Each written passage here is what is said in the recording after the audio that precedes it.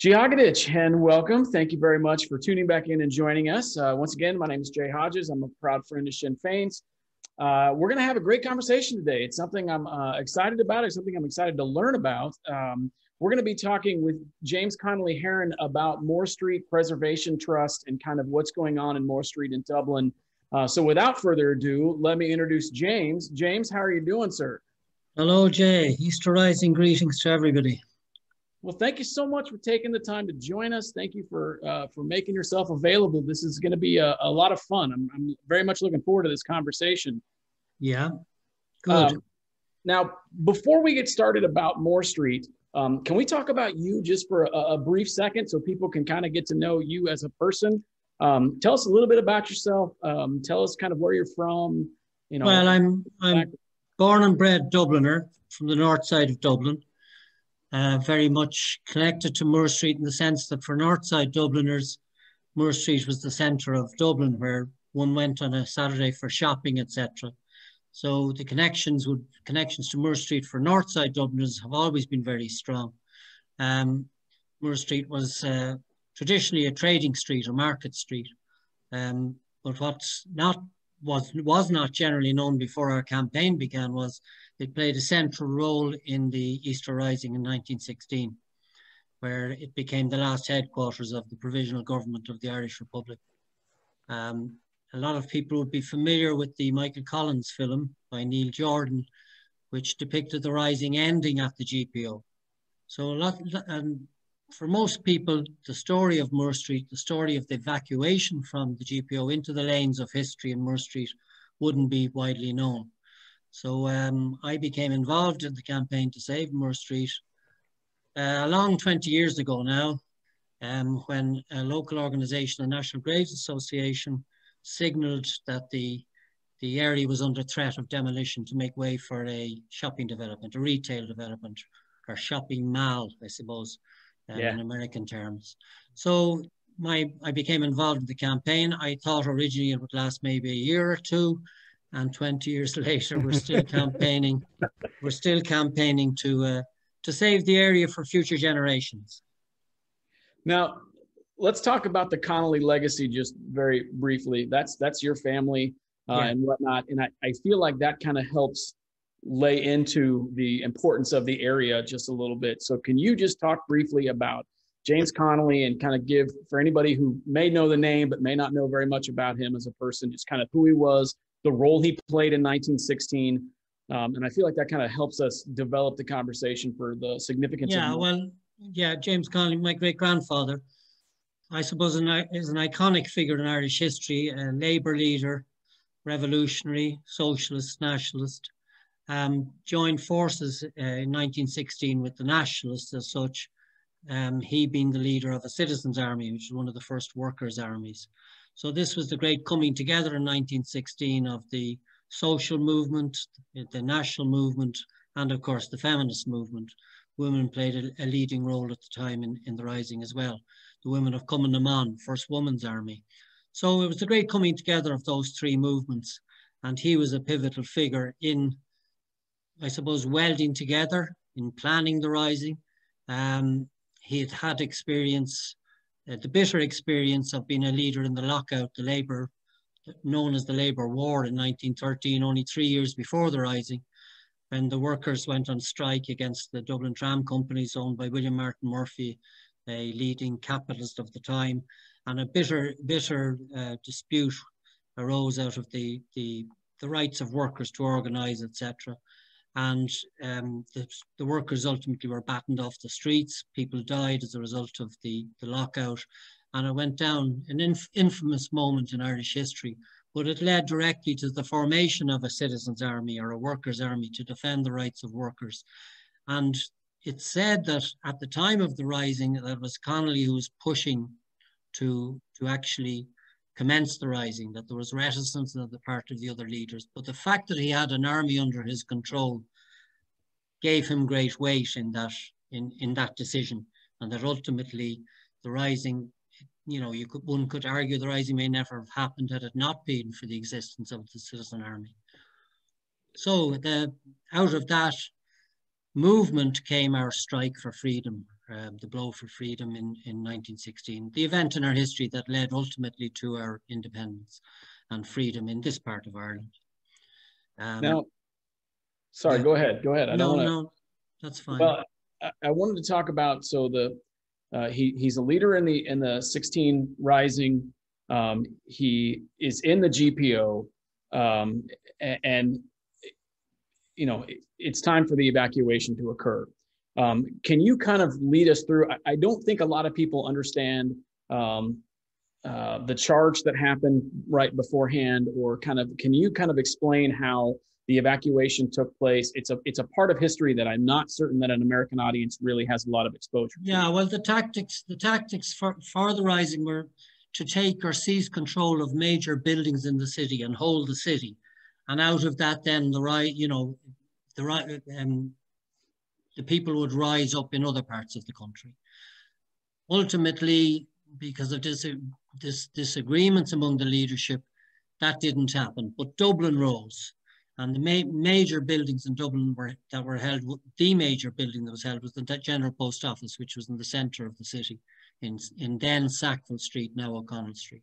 So the GPO became the headquarters for that week. And then the street fighting took place in and around O'Connell Street and in outside areas as well. But the focus of attention really was on the GPO, because that's where the leadership, were, and the communications emanated from there.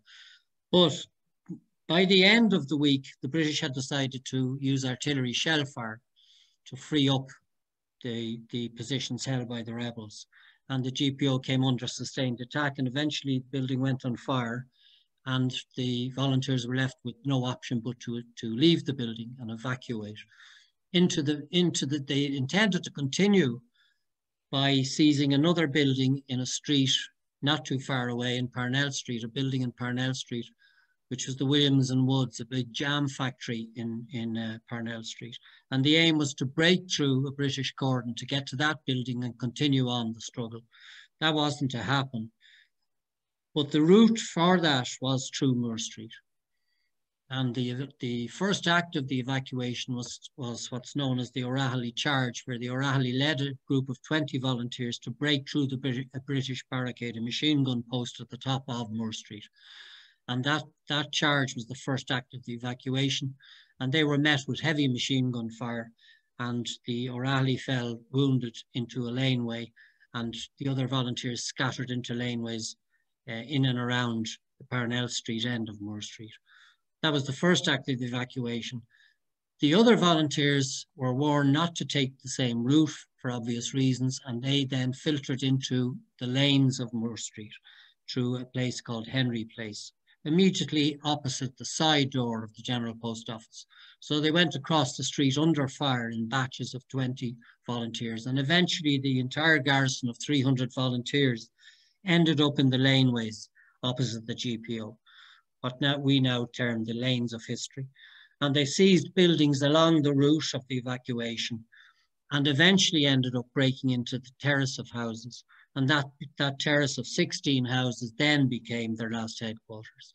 All 300 volunteers ended up in that terrace of houses. The leaders eventually ended up in the center of the terrace, because that's the safest place you could be, or you could hold out. And it became, I suppose, our Alamo, the last stand of the volunteers in 1916. It's the last extant battlefield of 1916 that's left to us. Most other areas connected or directly linked to the Rising have been changed over the years. And a lot of the buildings that were occupied and held by volunteers are no longer with us. They've been demolished. So this area was threatened in 1999, was threatened with complete and utter obliteration to make way for a shopping mall. And the campaign was started to save 16 Moore Street, which was the house where the decision to surrender was taken by the leaders. And that now has widened out, the campaign has widened out, where we're now talking about saving the entire battlefield. So they leave the GPO and they make their way through alleys over to what is now Moore Street. And they that's what gets me is I I've said this before. I've been on Moore Street 1,000 times, and I never understood very much about just kind of what the significance of Moore Street really is from a historical perspective.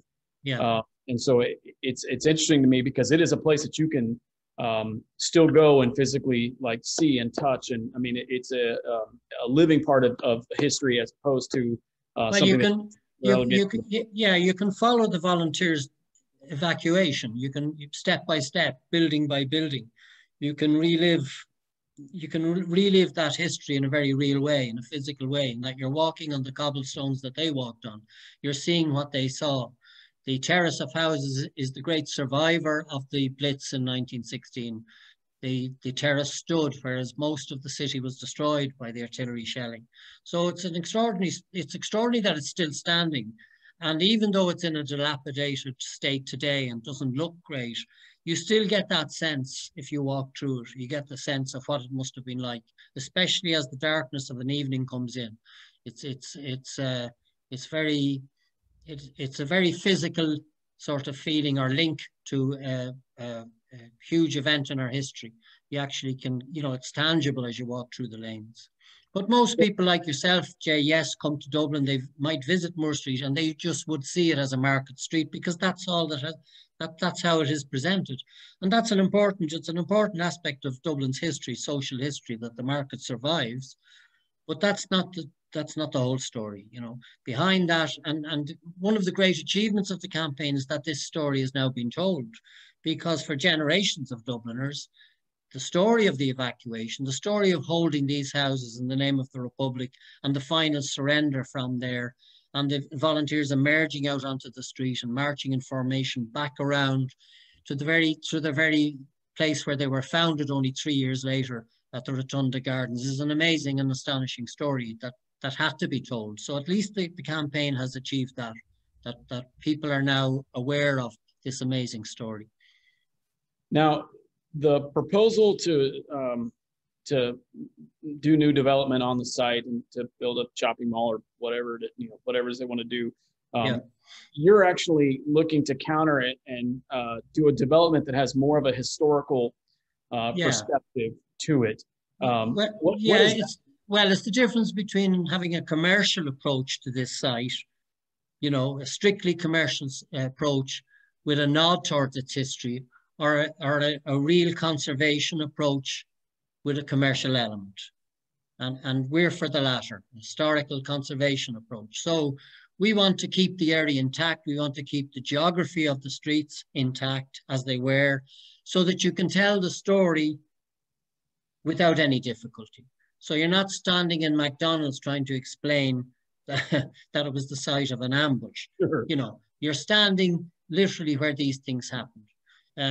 The essential difference in this story is that, unlike in the States, where most battlefield sites would be green fields where battles took place, here we have, an urban battlefield.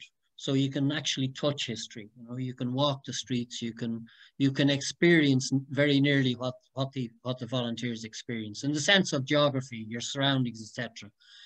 What they saw, you see today. Now, I've talked to you about this.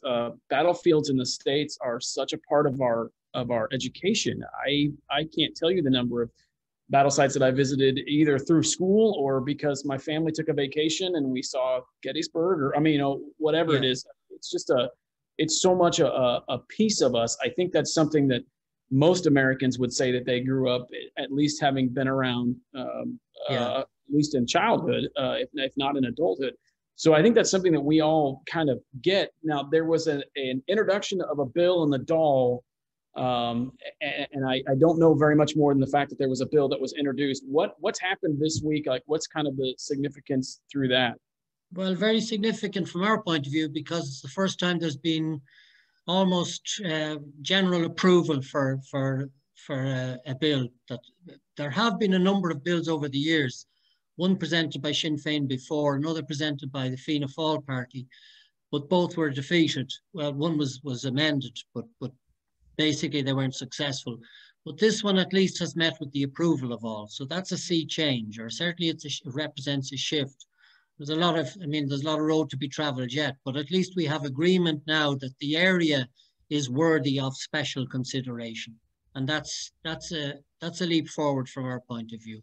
But the next step is the important step, is to have action, because words, you know, words are fine and the debate is necessary, but we do need action. And the great danger is that a planning application may be made by the developers in the meantime. And if that happens, the debate then will be stifled, because we'll be told by the administration, well, we can't do anything while the planning process is while that process is ongoing. So it's important that the bill that Sinn Féin successfully placed before the Dáil yesterday, that action is taken now, sooner rather than later. Now, I have a couple of questions, and I'm going to ask them together, but I would ask that you kind of answer them separately.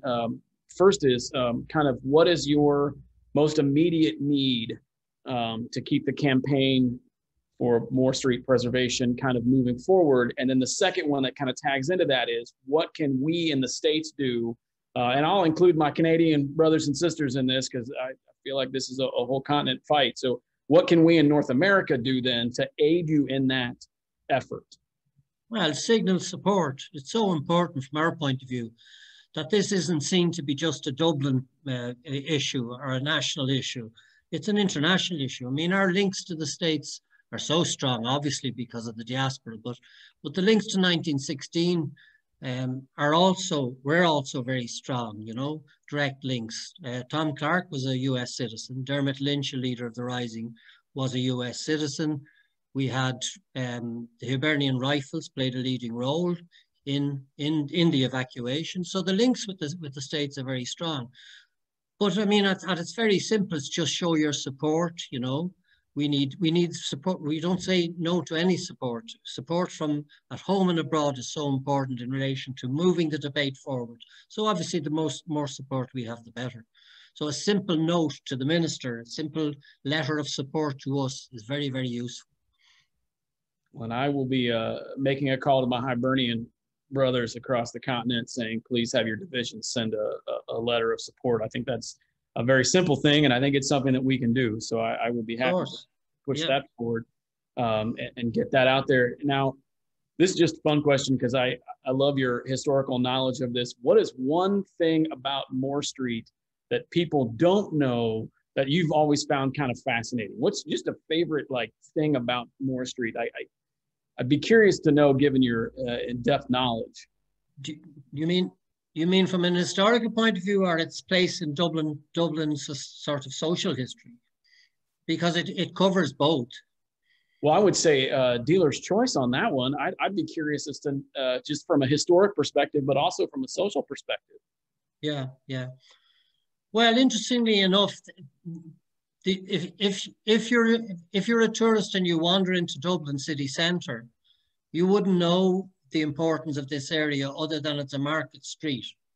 Apart from a small plaque, if you happen to notice a small plaque over number 16, which tells you here on the 29th of April, the Provisional Government of the Irish Republic agreed to surrender. Apart from that, you'd be oblivious to all of that history. You might even wander through the lanes and not realize what had happened there. So there is nothing to signal to you how important this is. And as time has gone by and as we learn more about the story of the evacuation, we realize that this is in fact, can be described as the birthplace of the Republic, or the cradle of the nation, or whatever you want to term it, whatever term you wish to use, our Alamo, whatever. But it has to be given that recognition. And because without that recognition, that official recognition, it won't be appreciated to the extent that it should be. So the crucial way forward in all of this is that firstly, there must be a recognition for the importance of the area, and then we must present it, you know, in light of that importance. And it would be, we don't know, there's a question mark over the whole future in terms of tourism, etc. But even for citizens, this area could become a fantastic hub of activity, cultural, historical quarter, if you like, presenting not only the history of the past to people, but creating a glimpse into the future. So there are all sorts of possibilities. and it represents an opportunity that unless it's handled properly, the opportunity to do the right thing will not come back again. So it's a once in a lifetime opportunity to do the right thing. And that's why it's crucial, absolutely crucial, that we have state intervention, because a private developer is never going to produce an historic cultural quarter, a 1916 cultural quarter, because that's not their business. It should be the business of the state. And that's why the pressure should be placed on the state, on whatever administration is in. But somebody has to make a decision to do this. It requires action. It requires a minister who's prepared to say, this is the right thing to do, and therefore it has to be done. It's interesting. I don't know that it had dawned on me as clearly as you just stated it, that this is this is a one-shot deal. If you can't redo it later, so if it doesn't happen now, it's just lost to the sands of time. Demolition is very final. Yeah, that's just a very it had not hit me as hard as what you just said until now. So that is that's very interesting, and I'm actually really excited to go back. I want to see Moore Street with a different perspective. So I want to go find the plaque and kind of see I want to actually spend time walking the route and kind of seeing what it is. That to me just sounds like a fascinating way to spend an afternoon. So what's next for you in this process? Like what are you looking at next? Well, you've rightly mentioned the events of yesterday, where the Oireachtas, our Parliament, voted to approve at least the Sinn Féin bill on the development of a company to oversee the development of the area as a 1916 historical cultural quarter. We have to build on that. The way to build on that is to continue campaigning with support from home and abroad, so that there's no turning back, so that we keep moving forward with this project. Now we've gone as far as we can really with a campaign in terms of we've produced the blueprint plan now at this stage for how the area could look. We have architectural drawings, etc. So short of building it ourselves, we've gone as far as we can in terms of, here's the plan, just implement it. It's a decision we need. All the rest can be dealt with later. What we need is the decision to be taken. No, this isn't to become a shopping mall type area. It is more significant and more important than that. And we must put on our conservation hat, our historical hat, and then have a look at the area and the great potential there is to create something really worthwhile, and something that we'll be thanked for in the future by future generations for leaving that behind. Wow. Okay. Well, I got one question I ask everybody.